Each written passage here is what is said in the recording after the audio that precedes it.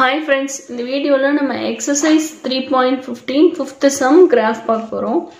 So இது ரொம்ப important. So இது வந்து புதுசா இன்க்ளூட் பண்ணிருக்காங்க. லாஸ்ட் இயர் வந்து நியூ புக் இருந்தபோது வந்து இந்த எக்ஸசைஸ் கிடையாது. இப்போ வந்து ரீபிரிண்ட்ல தான் இது வந்திருக்கு.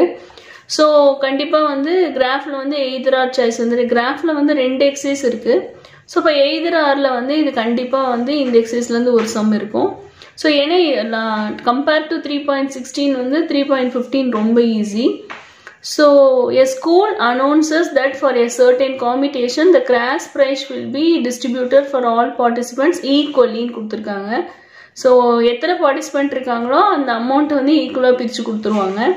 So table கொடுத்துட்டாங்க அவங்களே. Number of participants வந்து நம்ம x ன்னு எடுத்துக்கிறோம். Amount for each participant வந்து in rupeesல இருக்கும் y. So இப்போ 2, 4, 6, 8, 10 கொடுத்துட்டாங்க. 180, 90, 60, 45, 336 கொடுத்துருக்காங்க. ஸோ ரெண்டு பேர் கலந்துக்கிட்டாங்கன்னா ஒவ்வொருத்தருக்கும் 180 ரூபா வரும். 4 பேர் கலந்துக்கிட்டா ஒவ்வொருத்தருக்கும் 90 ரூபா வரும். 6 பேர் கலந்துக்கிட்டாங்கன்னா ஈச் பர்சன் ₹60 கிடைக்கும். அதே மாதிரி 8 பர்சன்ஸ்னா 45, 10 பர்சன்ஸ் கலந்துக்கிட்டாங்கன்னா ஒவ்வொரு பர்சனுக்கும் 36 கிடைக்கும். ஸோ இதுலேருந்தே நமக்கு ஜட்ஜ் பண்ணிடலாம். So இப்போ டேபிள்ல பார்த்தா in table as x increases y decreases. x வந்து increase ஆகிட்டே போகுது, y decrease ஆகிட்டே போகுது. So x increase ஆகி y decrease ஆனாவே அது வந்து inverse variation. So இல்லைன்னா indirect variation. So inverse variationக்கு formula வந்து xy equal to k. So நல்லா ஞாபகம் வச்சுக்கணும். Directனா y is equal to kx. Indirect that is inverse அப்படின்னா வந்து xy equal to k. So இப்போ k equal to x into y. அப்போ 2 into 180, then 4 into 90, 6 into 60, 8 into 45, 10 into 36. நீங்கள் எதை multiply பண்ணிங்கனாலும் 2 into 18 36, so 0, 360. அதே மாதிரி 4 9s 36, 0, 360. So 10 into 36நாலும் 360 தான் வரும். எல்லாமே ஈக்குவலாக வரும். ஸோ ஈக்குவல் டு போட்டு வந்து இங்கே எக்ஸட்ரா போட்டு லாஸ்ட் இது மட்டும் எழுதிக்கோங்க. ஃபுல்லாக கண்டுபிடிக்க வேணாம்.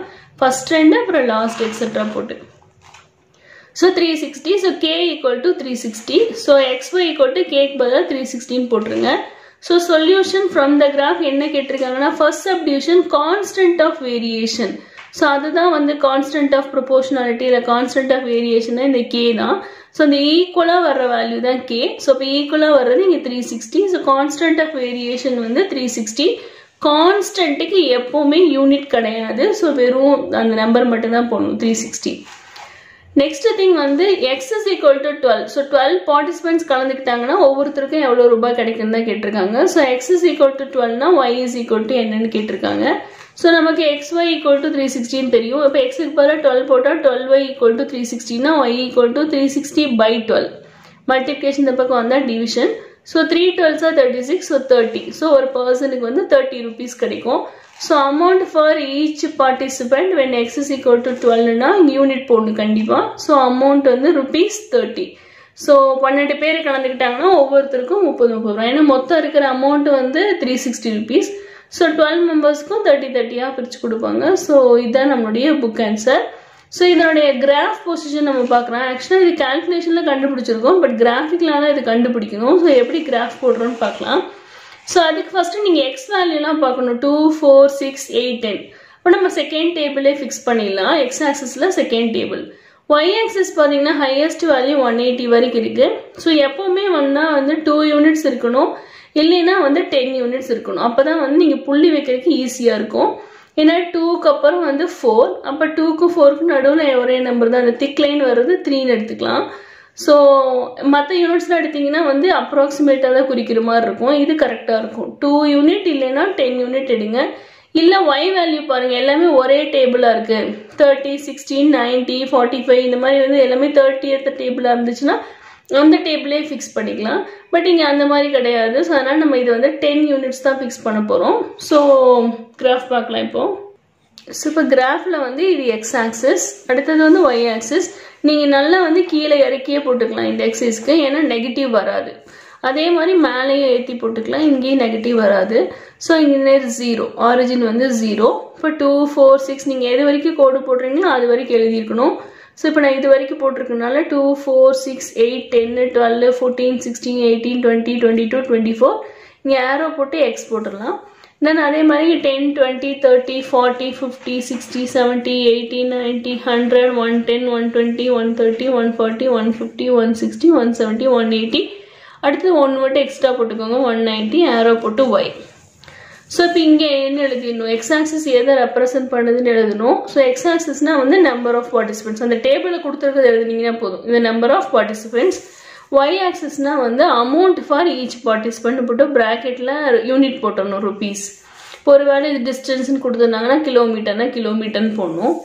ஸோ இப்போ பாயிண்ட்ஸை நம்ம இப்போ பிளாட் பண்ணலாம். இப்போ 2க்கு வந்து என்ன கொடுத்துருந்தாங்க அப்படின்னா 2க்கு வந்து 180. அப்போ 2க்கு நேராக வந்து இந்த 2ங்கிற லைனுக்கு நேராக வரணும்.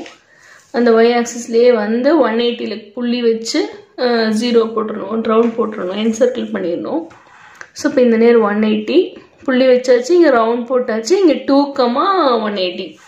நெக்ஸ்ட் திங் வந்து 4லேயே நேராக வரணும். 4ல் வந்து 90. ஸோ 490க்கு நேராக வந்து இங்கே 4 கிட்ட வந்து இங்கே புள்ளி வச்சு ரவுண்ட் போட்டு 4,90. அடுத்தது 6, ஸோ இங்கே எங்கே இருக்குன்னா 6. ஸோ 6லேயே நேராக வரணும். தென் 60 இங்கே இருக்கும், இங்கே புள்ளி வச்சு ரவுண்ட் போட்டு 6,60. நெக்ஸ்ட் 8,45. ஸோ இப்போ 8 இங்கே இருக்குது, அப்படியே நேராக மேலே வாங்க. 45 எங்கே வரும்னா 40க்கு 50க்கு நடுவில் வர்ற திக் லைன் தான் 45. ஸோ இப்போ இங்கே வந்துடும். எப்பவுமே வந்து இந்த 2 திக் லைனுக்கு நடுவில் 10 லைன்ஸ் இருக்கும். ஸோ அப்போ வந்து நம்ம 10 யூனிட்ஸை பிரிக்கணும்னா வந்து அதை டிவைட் பண்ணிட்டா ஒரு லைனும் ஒரு யூனிட். 10/10னா 1. ஸோ அப்போ இது 40னா இது 41 42 43 45 இது திக் லைன் வந்து 45 வந்துடும். ஸோ 8,45. நெக்ஸ்ட் 10,36னா 10 இங்கே இருக்குது, நேராக வாங்க 35க்கு வந்துடணும். 30க்கு 40க்கு நடுவில் வர இந்த திக் லைன் தான் வந்து 35. அதுக்கு மேலே எக்ஸாக்டாக லைன் தான் வந்து 36. ஸோ இதுதான் 35 திக் லைனு. அதுக்கு மேலே இருக்க லைன் வந்து 36. ஸோ 10,36. ஸோ இந்த பாயிண்ட் எல்லாம் அப்படியே நம்ம ஜாயின் பண்ணோம். இந்த பாயிண்ட்டுக்கும் இந்த பாயிண்ட்டுக்கு நல்லா டிஸ்டன்ஸ் இருக்குன்னா லைட்டாக ஸ்கேல் மாதிரி வச்சே போட்டுக்கோங்க. ஸோ கோடு போட்டுட்டு இப்படி அதுக்கப்புறம் வந்து கர்வ் மாதிரி தான் ஜாயின் பண்ணோம். ஓகே, இப்போ நம்ம என்ன பண்ணலாம்னா 12க்கு என்னென்னு பார்த்தோம்னா நமக்கு வந்து 12னா 13 பார்த்துட்டோம். ஸோ அப்போ 12லேருந்து நேராக வாங்க. ஸோ 12லேருந்து நேராக மேலே வந்து இங்கே 30க்கு நேராக வந்து இங்கே புள்ளி வச்சு ரவுண்ட் போட்டுருங்க. புள்ளி வச்சு ரவுண்ட் போட்டு அப்புறம் இதோட அப்படியே ஜாயின் பண்ணி இழுத்து விட்டுருங்க. ஸோ இப்போ இங்கே ஒரு ஆரோ ஹெட்டு, இங்கே ஒரு ஆரோ ஹெட் போட்டுட்டு இந்த இடத்துல இந்த கர்வோட பேர் xy = 360 கண்டிப்பாக எழுதியிருக்கணும். புள்ளிலாம் என்னென்னு எழுதியிருக்கணும். இது ஒரு ஸ்மூத் கர்வாக தான் வரும். ஸோ இப்போ 12க்கு வந்து 13 கிடச்சிருச்சு. ஸோ இதுதான் நம்மளுடைய ரெக்வயர்ட் கிராஃப். அதுக்கப்புறம் ரொம்ப இம்பார்ட்டண்ட் ஒன் வந்து ஸ்கேல். ஸோ ஸ்கேல் கண்டிப்பாக எழுதியிருக்கணும். ஸோ ஸ்கேலுக்கு வந்து 1 மார்க் அலாட் பண்ணியிருப்பாங்க எப்போவுமே. ஸோ அது வந்து என்னென்னா எக்ஸ் ஆக்சிஸ் ஸ்கேல்னு போட்டு எக்ஸ் ஆக்சிஸ் ஒய் ஆக்சிஸ்னு போட்டுக்கோங்க. 1 சென்டிமீட்டர் 1 சென்டிமீட்டர் போட்டுங்க. ஏன்னா இது மாறவே கூடாது, இது எப்போவுமே வந்து 1 சென்டிமீட்டர் தான்.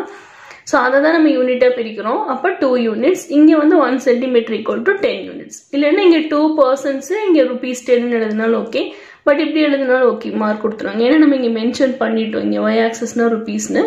So x-axis 1 cm = 2 units, y-axis 1 cm = 10 units. So இது கண்டிப்பா வர 8 mark question. So maybe உங்க செட்டுக்கு அதை 10 மார்க்கா கூட மாத்திடலாம். So கிராஃப்ல கண்டிப்பா இந்த எக்ஸசைஸ் இருக்கும்.